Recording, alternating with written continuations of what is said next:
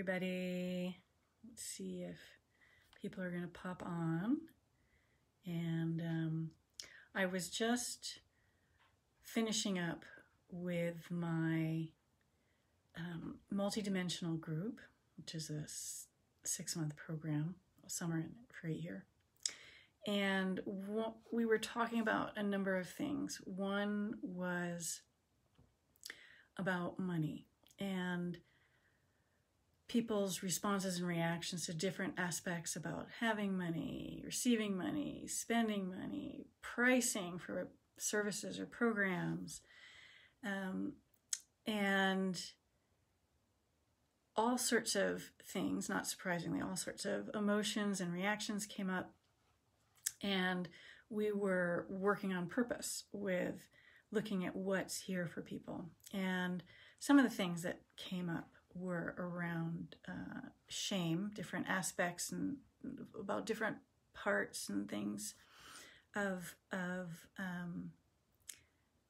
money. One of my coaches said, how you do money is how you do everything. And I said that to my group tonight, and they were like, really? So it was just a very it's such an interesting perspective to look at that. And one of the things that came up, there were statements like, I have to give my soul away to make money. And that's such a big feeling, and so many different tendrils of things that are related to this, right? And somebody else remembered something that her mom used to say, that money is the root of all evil, and if you have money, it's bad. Like, people with money are bad. So these kinds of belief systems really affect how we receive money, how make money, what we're willing to ask for, not willing to ask for. One of the things that she said is that when that was in place, she purposefully would undersell herself. And so I work with a lot of women who are entrepreneurs, people who are in transition from one business to another, people who are looking to come out of jobs and into a new area of work. And when across the board, this would go for anybody, but when you are an entrepreneur and you have these types of under the ground, they're often underground belief systems running the show. They run the show. They run how you function. And it's so powerful in keeping us down and keeping ourselves small and not being able to fully come into ourselves. We might have the most beautiful body of work, but if you're not believing in it, and if you can't charge what you're worth, if you can't decide on your pricing, if you're staying on the fence, if you're not even able to ask for money, if you're not able to create pricing for things, if you're not able to keep money because you've got these things running in the background, it makes it really hard to survive financially. It makes it hard to feel good and competent and confident about yourself. If you've got something like money is the root of all evil, and you want to be able to generate enough income that you can support yourself, well, what's running in underground saying you can't? Because if you do, somehow it's bad, you're bad, it's evil. You're going to be like those people who have money who are bad. And so these kinds of things end up ruling us, really, like ruling, like directing the show, instead of you being able to let how those things are moving through you and being able to release them, dismantle them, let them dissolve, help the whole network and patterning of how that's connected into what you're doing to be able to move that. So from there, we got into a conversation about shame. Somebody said that one of the things that she was feeling sticky about and that she was shifting or sifting, wanted to sift through, was that she realized that she was shamed, like in a way of for not excelling. Like she wasn't supposed to excel. We often have double standards, like different information, you know, contradictory things. Like we want you to be the best of who you are, but don't excel. Don't get too far. Somebody else was talking about not being able to go beyond what their father had been able to do. That it was a whole intricate network within the family. And sometimes those kinds of thoughts are underneath the surface. So they're not always readily visible. So when we were talking about shame and working with going into it and different aspects of it, I shared something about when I was working with the Akashic Records a while back. And I had been triggered about something, and a whole big pocket about shame had arisen. And I was inquiring about it. It's very often we don't want to go into those feelings because we think more bad is going to happen, that feeling those things is like the worst thing that we can do, that we're scared of what else will uncover. We don't want to feel bad. We don't want to feel more shame when we think that that will get stuck in that type of a place, right? And in this case, and with the help of the Akashic Records, I was able to go in. Excuse me. And I kept asking questions, and bit by bit, things were uncovered, and I really didn't know exactly what was underneath this big reaction and this overwhelming, heavy sense of guilt and shame. It was predominantly shame. And so as I was asking questions and went into like a deep healing state, I started receiving information. And here's what I got. I wanted to share this with you because what I gradually uncovered was so unexpected and so profoundly healing that it's still moving through me, my understanding of it. It's still working through me. It continues to open inside of me, and my understanding and how I experience this shift, because a whole network of how shame was holding in my system through this process just literally released. And so I heard, when I asked about shame, I heard this internal voice come in and say, I am Gabon. And I was like, Gabon? What's Gabon? And the first thing I thought of, I know that there's a country in Africa. I was like, what do you, shame, have to do with this country in Africa? I wasn't getting the connection at all. There were no dots that were connecting at that moment. And I kept inquiring. A lot of times, people, when they even get to that spot, will just stop. I don't understand it. It doesn't make any sense. What's this have to do with me? It doesn't have anything to do with shame. That I can see, I'm just hearing things, and dismiss it. And I kept going. I kept choosing to keep going. And I heard, I am immovable. I am who has been underneath shame. Well, that piqued my curiosity quite a bit. I still didn't understand what immovability had to be doing with shame. And then I kept hearing, I am sturdy. and stout, strong, stable, sanctuary, earth mama, matron. I still wasn't putting all the pieces together, so I kept asking. I am Gabon, a smart and cool, sovereign person.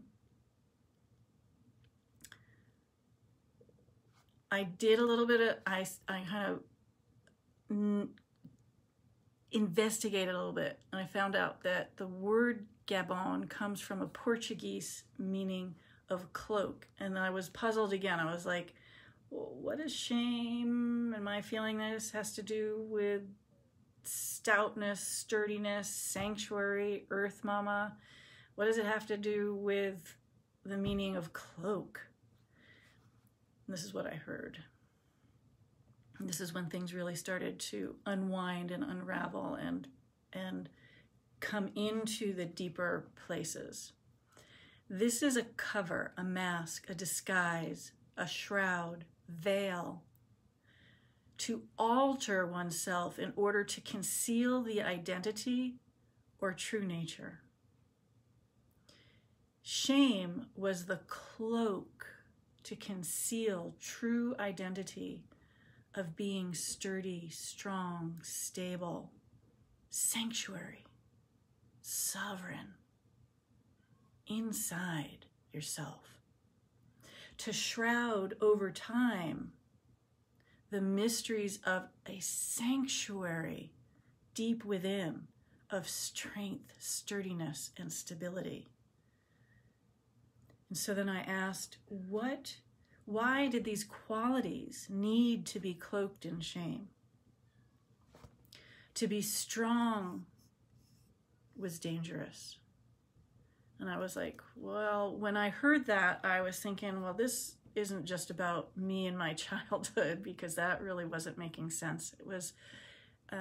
It felt like it was branching into more than just me. It was probably, although I wasn't seeing specific past lives, it had a past life quality to it, but it also felt like I was opening into not only my shame, but shame across like a collective consciousness of shame, collective feeling of shame that went that went beyond me.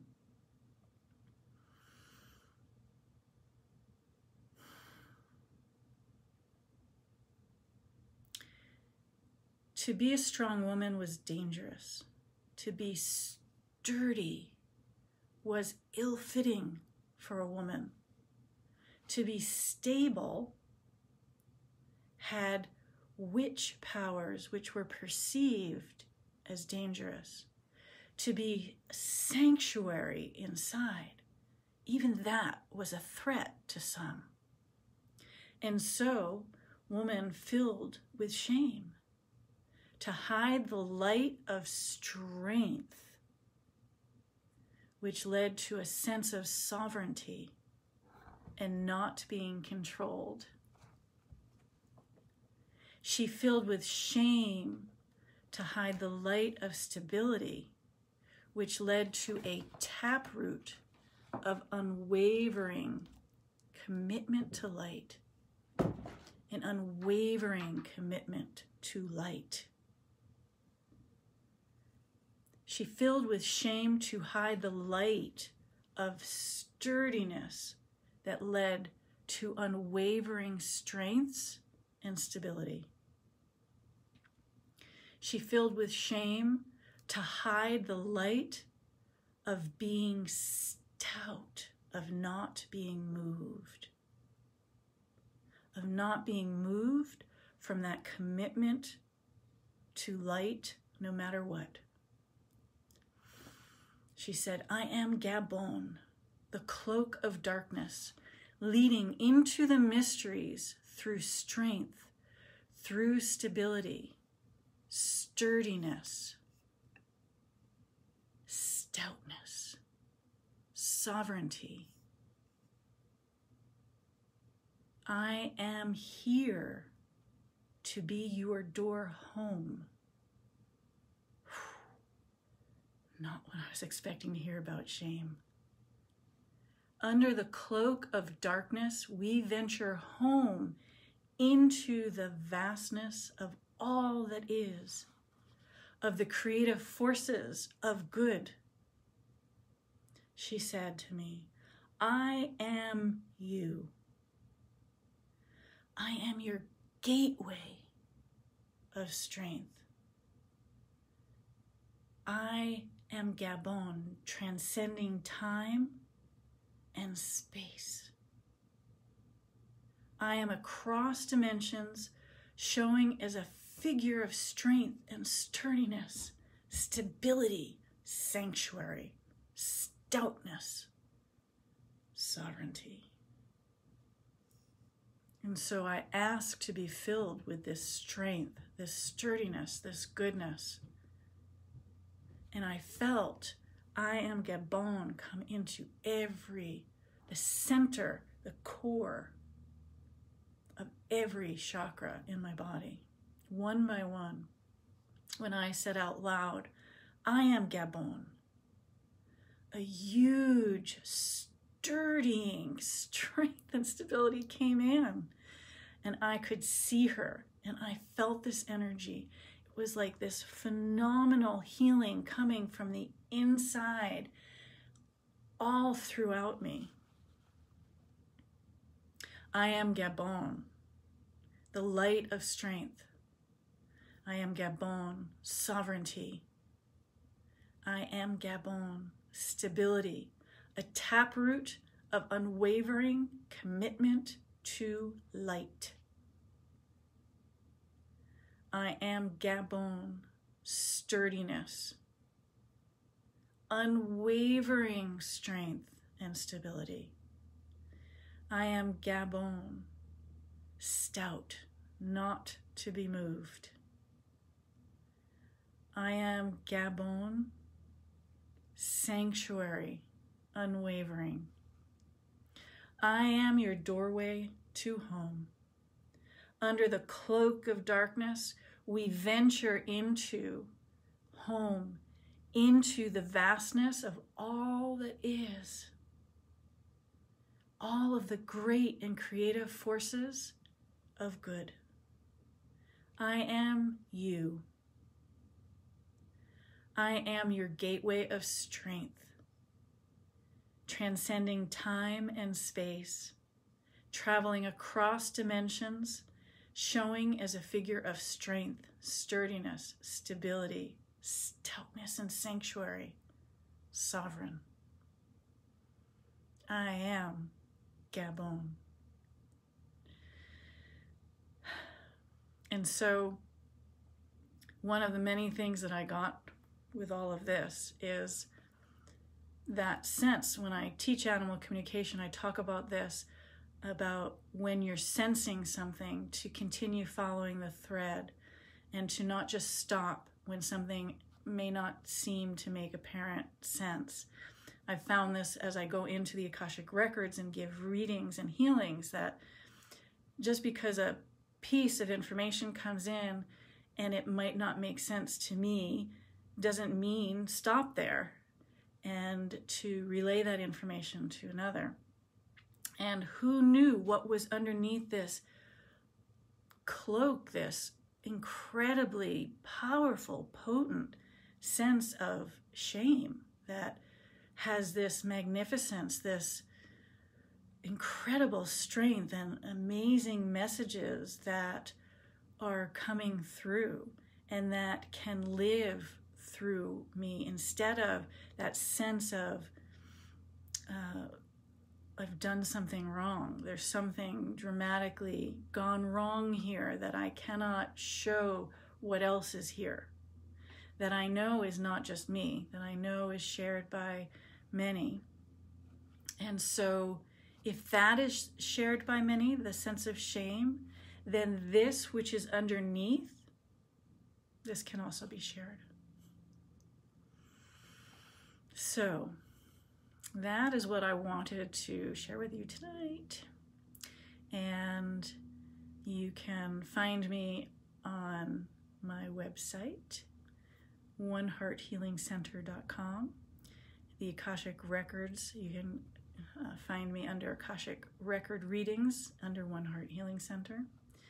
And I would love to sit with you and support you through whether it's shame or something else, something that you want to be able to uncover that's been keeping you smaller, that's been keeping your light dimmed so that you don't excel in